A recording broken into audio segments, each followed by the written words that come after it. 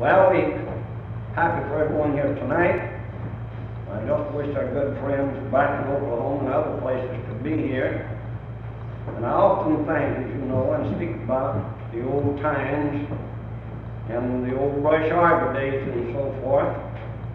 And maybe some of you don't know, but Brother Morris, and pastor of this church that we are making this tape recording for, back in 1921, when I was first converted, Brother Morris took me way out to an old creek they call Mud Creek, and it fitted its name.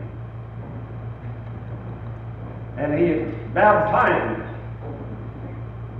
He told me he baptized in the name of the Father, the Son, and the Holy Ghost, but he never told me what the name was.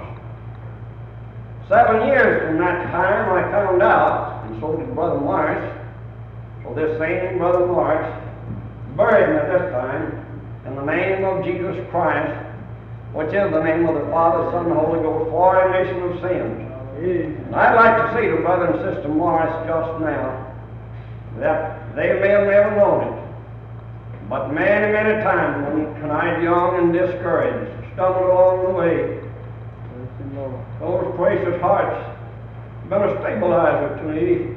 God bless you folks. Praise the Lord.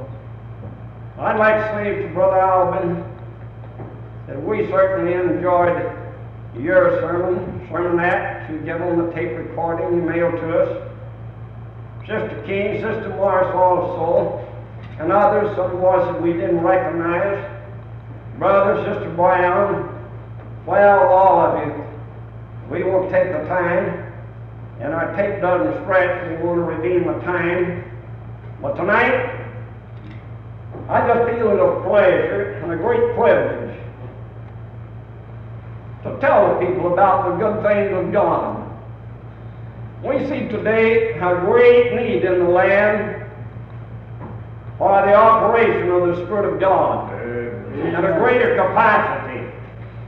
And I often say I'm satisfied with a quality, but I'm not satisfied with a quantity.